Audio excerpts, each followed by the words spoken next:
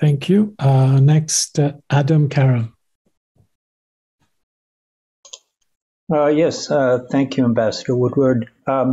Through its program Burma Task Force, the NGO I work with, Justice for All, has partnered with Rohingya leaders for 10 years now. We, of course, welcome continued discussion of Myanmar in the Council, but see little sign of hope for the vast number of Rohingya and other ethnic minorities displaced by the cruel Burmese military, nor do we see any sign that the current junta will allow meaningful repatriation with restoration of rights and homes. Therefore, we address a question to the UK's penholder in this matter. Considering the obvious limits to consensus building in the Council, together with the atrocities taking place both in Myanmar and in Ukraine, it seems to us time to acknowledge that the three Security Council members keeping the nation of Myanmar in a state of extreme crisis are Russia, China, and India. We note that the day after the General Assembly voted to stop arms transfers to Myanmar, Russian and Burmese generals were meeting for exactly that purpose. All three countries sell arms to the generals.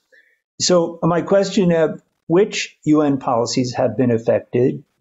We don't put a lot of expectation on ASEAN or on the 5-point consensus, but we'd like to see actual action.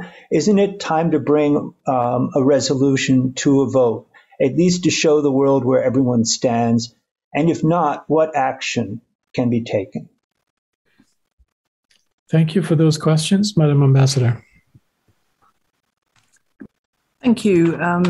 Thank you for all of you for your continued focus on Myanmar, which I know you'll remember as well as I do. Of course, the coup took place in the first days of our Security Council presidency last year, and we were able to bring the Council together for a series of statements expressing concern. But I readily acknowledge that tragically the situation has got worse, not better since then. We're seeing more violence and I think the chances of peace receding.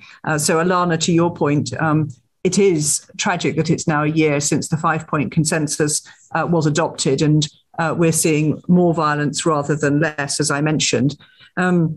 Thank you for all you're doing for child protection. I think it's really important through the work of Save the Children. We are having a private meeting of the Security Council at the end of our presidency, probably the 28th of April, and we'll continue to underline the importance of implementing the 5-point consensus. And we are hoping to hear not just from the new UN Special Envoy, Noel Herzer, but also from the ASEAN Special Envoy. So hear up-to-date reports of their most recent visits. But I underline again how valuable your work is, particularly where you are on the ground and able to bring us reports from outside the capital and from a wide range of interlocutors. I will add that I had the opportunity to meet the NUG Foreign Minister and Human Rights Minister last week as well. And they were very clear in their commitment, not just very generously to what is going on in Ukraine, but also to human rights and a very clear foreign policy for Myanmar. But of course, they are not currently in power in Myanmar. And then the question of arms sales, I agree, remains a great concern. It's well known, I think, that many of Myanmar's arms now come from Russia, and that's they're being bought. And then how they get the money to do that is also an important issue. So it's definitely on our agenda as an issue of concern, although we haven't been able to stop it. But thank you for the work that you're doing to draw attention to it. And then, Adam, coming on to the question of Rohingya, we do remain very aware of the awful circumstances in which the Rohingya were forced to flee from Myanmar. the difficulties they now face in Bangladesh, but also the work that Bangladesh is doing, of course, to try and look after them, and also the challenge of ensuring that they're able to return in safety and with dignity to Myanmar. And again, this was something that the NUG Human Rights Minister raised with me, that they were very aware indeed of the importance of respecting minority rights in a way that perhaps had not been the case, which was not the case before when the Rohingyas were expelled from Myanmar. So something that remains very much on our agenda.